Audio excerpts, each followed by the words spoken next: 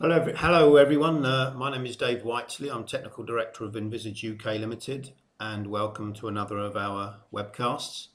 In this particular webcast I'll be going through Autodesk Inventor Professional's dynamic simulation software. So we'll take a look at a model in Inventor. This is part of a floor screed polishing machine. The idea of this machine is that they can take this into buildings. It's designed to go through narrow apertures in buildings to get to freshly laid screed, and they polish and grind this screed down to what you see as sort of pseudo marble effect on the floor. And we're looking at these three devices down here. They fold up so that this machine can go through narrow passages, and the device we're looking at in Inventor is one of those heads, and I'm going to analyze this in the dynamic simulation software. This has got some assembly constraints on it, but to be honest, they're not used in Inventor simulation. But we do have tools in Inventor simulation to actually translate the constraints that we've used in the design, in the assembly in Inventor, to the joints that we use in Inventor dynamic simulation. So to get there, we go to Environments and the Dynamic Simulation button. What that does is it gives us a dynamic simulation ribbon and a simulation player. The player is in two states. It's either in construction or in a run or a simulation run mode. At the moment it's in construction because the construction button on the left hand side here is greyed out. Now, as we can see at the moment, the parts in the assembly and the sub-assemblies within this assembly are all brought in as grounded components. We have an external load, which obviously is gravity. Because this is a real world simulation that we're doing here, we need to take gravity into account. We need to take the mass of the components into account, and we need to take joints into account. And on those joints, we need to take into account things like friction and strength of the forces and so on in those joints, and torques and so on. So the first thing we can do is take the Inventor assembly constraints and bring them through to joints that the Inventor simulation software uses. We go to the simulation settings. There's two tick boxes we need to set here. One is to automatically convert the constraints to standard joints. So I'll talk about the joints in a second. The other one I like to do is color the mobile groups. In other words, it will actually color the components within the assembly that will be moving, and it grays out anything else that's rigid. So if I click on OK on here, what it will now do is it will create us two sets of groups now. A grounded group, which is greyed out on the screen on the graphics. Right? These are the grounded parts.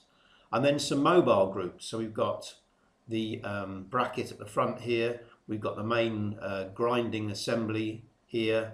And we've also got another sub-assembly which is seen as a welded group. In other words, a number of components that have got full, no degrees of freedom between the parts at all. So it's a rigid sub-assembly, if you like. Then it's been recognized by dynamic simulation.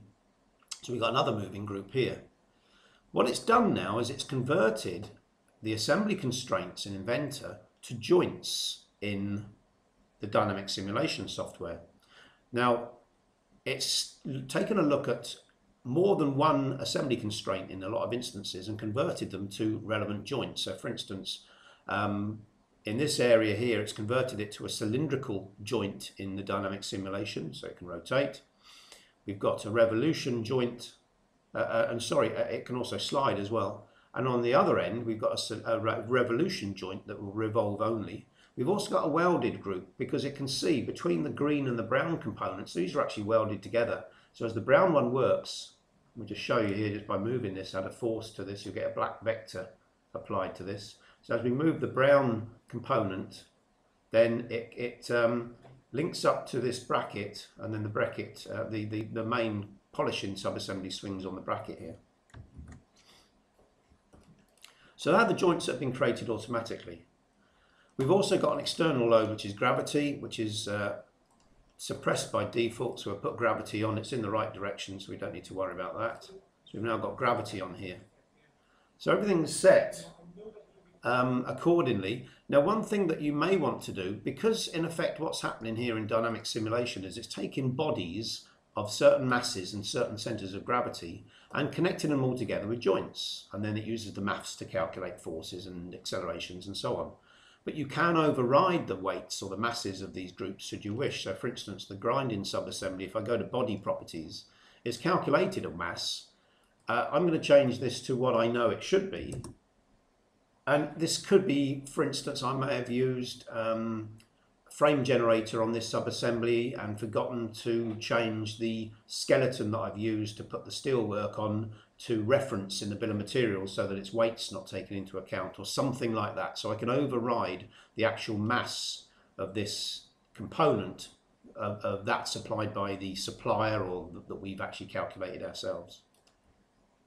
So they can be overridden. Now if I play this in the simulation player, gravity will take effect, it will look at all the joints, and it will run for the number of seconds that I've got down the bottom here in the simulation player. Remember to go back to construction mode if you ever need to change anything. Now this is just swinging due to gravity and the joints taking effect. I now need to start doing some work on this. So I'm going to show you two things that we can actually do in Inventor dynamic simulation that are of use to you, the designer. First of all, we're going to take a look at unknown force. Now what unknown force does is it calculates the force, torque or jack required to maintain your mechanism in equilibrium. So for instance, if I want to know the force that an actuator will need to apply to this bracket here, the pin at the top of this brown bracket, to keep the weight of this mechanism into equilibrium at any position of its movement, then I can produce a graph of those forces. The way it works is this. We had an unknown force. We choose a location, i.e. the centre of the pin. We give it a direction. Flip that because we want the direction to be in that direction. Now in this case I know that my piston is always going to be horizontal, so I can actually tell it to keep this in a fixed load direction. It will always be in the direction of this arrow. If I choose the other one, the associative load direction, as this brown assembly moves downwards, then the arrow, the force, will actually move down with it. We choose the joint, which is this one here. This is the joint that we're actually going to drive, and I want to drive that to minus 11 degrees. And we click on OK. Now what it'll come up in this case, it's come up to say, look, there are other degrees of freedom, in other words, other joints in this assembly, and you can't have that when you're working with an unknown force. So I need to look at the other joint here and weld it together, if you like. So we need to take that joint, right click on it, and there's an option here to lock the degrees of freedom. Okay, so it locks that joint. Now we've only got one joint that will move, and we can run the unknown force again.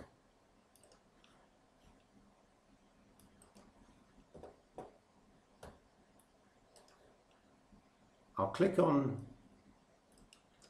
the output grapher, and what it'll now do is it'll show me a graph of the unknown force in newtons in this case, and there's our graph. You can right click on this column and you can search for maximum, minimum or zero values.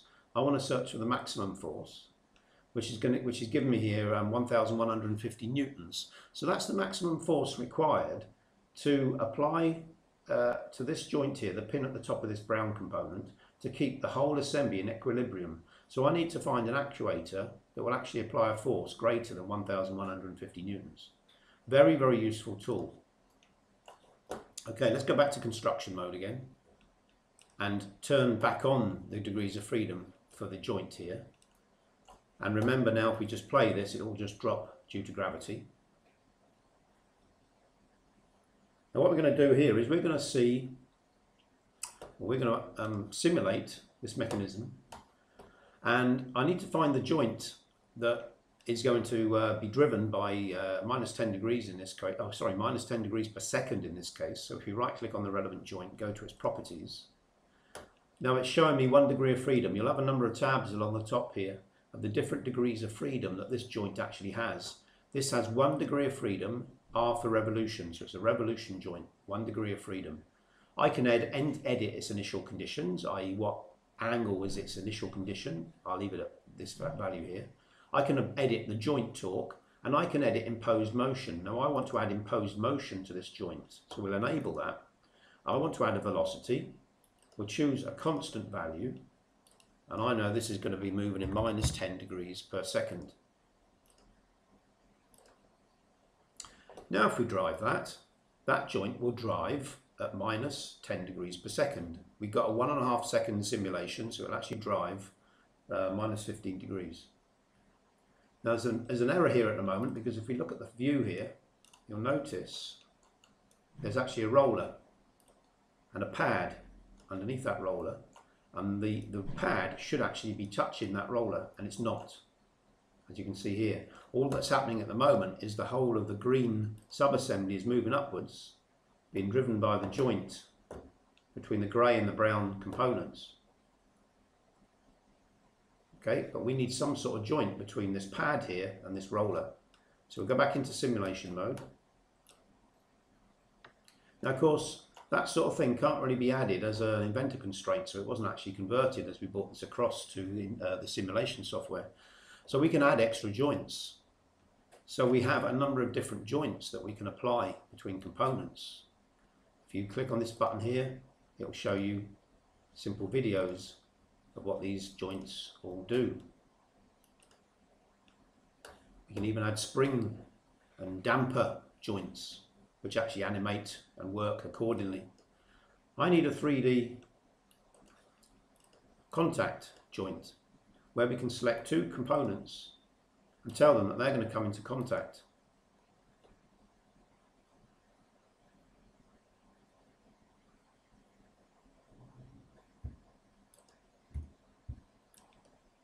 Do the same to the other side here.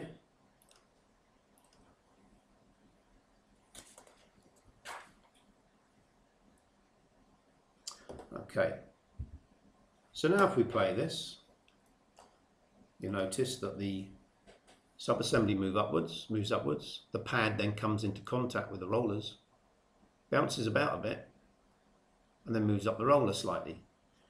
If we change the time to 1.75 seconds or increase it and play that, we'll see a little bit more.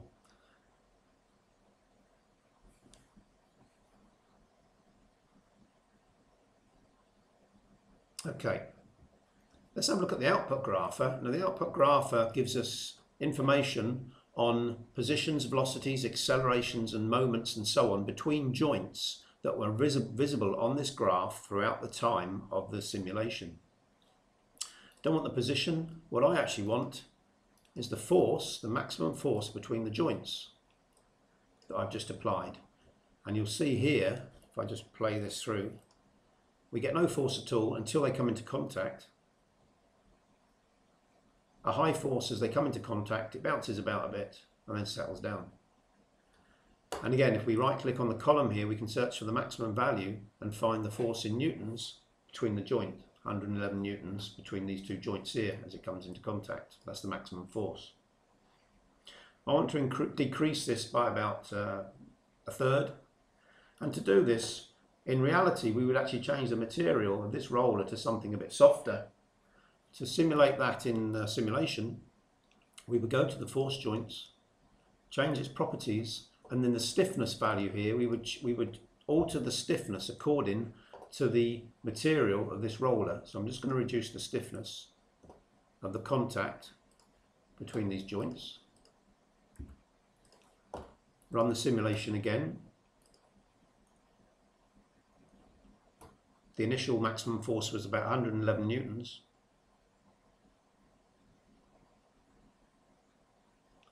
We have a look at the maximum value here. We're down to 85. So we know that if we use a softer polymer on these rollers, we're going to get less of a force between the joints here. Okay, now I want to find out how strong this bracket is, and I want to do some FEA simulation on this bracket. I can actually take all the forces and the torques in these joints and send them across to the simulation software within Inventor. And to do that, I need to take, in this case, I'm going to take the maximum force. So when these actually come into collision with each other and the maximum force between the roller and the pad is in effect, I'm going to take the information from that and push those forces and joints, all the forces and torques in all the joints out to the assembly. Then I can export those forces and torques to particular parts in the assembly. So I'm going to choose this bracket. It needs to know where the cylindrical joint is acting on the bracket, which is the cylinder there, and then the welded joint is actually acting from the shaft to the four faces of the square cutout of the bracket here. That's everything selected. Click on OK. Okay, that's everything done now in simulation. So we can finish this. Go to environments now and go to stress analysis. We'll create a simulation. Now when you're bringing in a simulation from Dynamic Simulations output, you must select Detect and Eliminate Rigid Body Modes, and you should select Motion Load Analysis. So the motion loads are coming through, all the forces and torques, etc. applied to the joints on this part are going to come through from that motion analysis at a particular time step that we chose from the Dynamic Simulation software. To explain what the Detect and Eliminate Rigid Body Modes is, because this is in fresh air, so to speak, with just some forces and torques on it, we need to tick this box. Imagine the scenario that we want to do a stress analysis of a buoy floating in the sea. Well, that's actually moving. There's nothing fixing it, so there's no fixed constraints on it. So we want to detect and eliminate rigid body modes, i.e. we only want to calculate the stress analysis within the buoy, even though it's floating and is not fixed in any way. And that's in effect what this is doing. So OK on that. Now when you bring in this assembly through to the simulation software, it will show all the torques and the forces on the component, but it will show everything else. What's a good idea here is to actually select the component and isolate it so that we can only see the component, and then we'll go ahead and do a mesh view of this. We'll mesh it and then actually simulate it. Whilst we're in Inventor simulation, just to make a point of what's actually come out in this particular version of 2013, is that we now have the ability to find either manually or automatically thin bodies within our assembly or part. So if you're using sheet metal, anything thin in comparison to its length and width, you can actually just do a thin body analysis, and that will basically take the mid-surface and mesh it, as opposed to having to mesh the volume. And this works extremely well in Inventor simulation. Much quicker to mesh and more accurate to solve. So we would then run the simulation. This takes about 5 minutes, so I'll just open up something that we've got already. So once we run the simulation, let's just put the mesh view on here and have a look at the von Mises stress concentrations. There's a few things we can look out for when we're doing a stress analysis. First of all, we would go to something like the safety factor and just check to see if the safety factor is within our limits. In this case, it's not. We've got a minimum safety factor of 0.5. So against the yield point of the material, we've got a 0.5 safety factor, which is not good. And we want to increase that to about 4 or 5 to engineering or whatever you use in your company. One thing that's worth looking at when we are working with stress analysis within Inventor is the convergence. If I go to the convergence results, you'll notice that between two mesh calculations, the actual maximum von Mises stress has actually gone from 199 to 399 megapascals, which is a bit of a large step. And what we want to try and do is we want to run convergence on this to actually get our results to converge.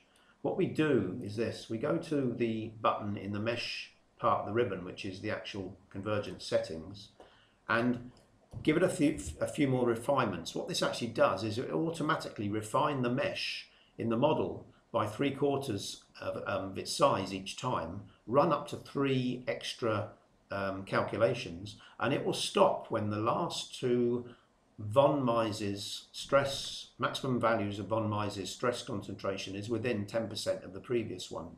Or you can change this stop criteria if you want to. The smaller the value, the more accurate it will be. So if you actually run that, what that will now do, that will run a number of iterations on the mesh, refining the mesh as it goes, finding the maximum von Mises stress concentration. And then once it's done that, we will then be able to get a curve of convergence, which will actually be, which will actually start to level off horizontally, whereby we will get a convergence, hopefully, of 10% or within 10% of the last value. So we now go to our convergence graph. What's actually happened is on the third calculation, it's actually leveled off, and the convergence is now 0.82%, which is superb. So the last two von Mises stress concentrations were actually within 0.82% of each other, and we can now safely take these results and work with these results. As you can see, the first iteration would not have been a useful one to work with. So that's the end of that webcast. Thank you very much for attending. Please look out for our other webcasts. They are available, or will be available shortly, on YouTube. If you search for Envisageukltd on YouTube, all our webcasts are there. And thank you very much for attending. Thank you.